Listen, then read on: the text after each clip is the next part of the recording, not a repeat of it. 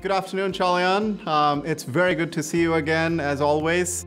First of all, thank you for taking the time to share your perspectives and thoughts on the manufacturing industry and what we can do together, SparkCognition and Microsoft. Yeah, happy to, Sridhar. But first, let me thank you and SparkCognition as a partner for the opportunity, for the partnership, and for having me today. Thank you, Chalayan. And I'd like to start by asking you, as you talk to customers, CEOs, what are some of the challenges that you're hearing as consistent themes? Manufacturers today are looking for one, business continuity, two, using data more, getting the insights to actions to outcomes with much faster cycles. I mean, we're going from 20, 30 years, believe it or not, we're talking weeks now. Taking a plant and making it a digital operation, having predictive capabilities. Completely concur with you that manufacturing from an operations perspective is all about adapting to rapidly evolving conditions in the market, some which are in their control, but most which are not quite in their control. So at SparkCognition, we have a solution specifically for the manufacturing operations side called SparkCognition Manufacturing Suite. It has multiple modules. One module is around product line efficiency. Companies need to continue to change the products that they're producing per line to meet the change in the demand. We provide the ability to optimize that through visibility across the entire process. So for the full line, you have multiple machine centers, but when we look at it all, one thing we want to do is prevent downtime.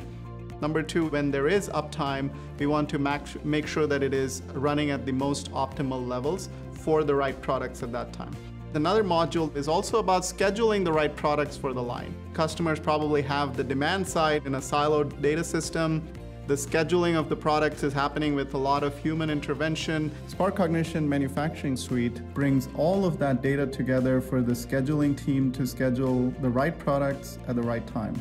And then the third piece, you mentioned quality. So how do you sort of ensure that there is no contamination? If it's pharma products, food and beverage products, ensuring that you're not having any downtime, large downtimes that come due to quality. There's a second module, which is around energy management. Many companies, as they're trying to manage costs in energy sensitive areas, how do they sort of optimize costs from that perspective?